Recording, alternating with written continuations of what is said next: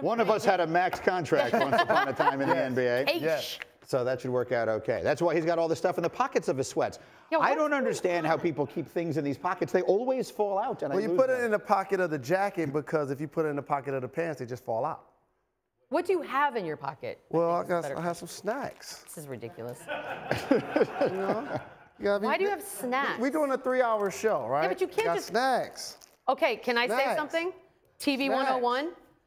Eating peanuts and the like is not great for television. It's going to be stuck in your teeth, and we have to deal with it staring at you for the next 2.5 hours. So can you talk to the production staff about having this present for the talent? Yeah, there's a ton of snacks out there. Where have you been? Well, I only took what was out there available to me. Fruit.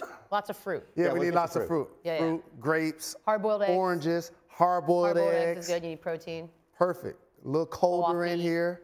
Some Halls. Halls? And I'm good. We'll be back right after this.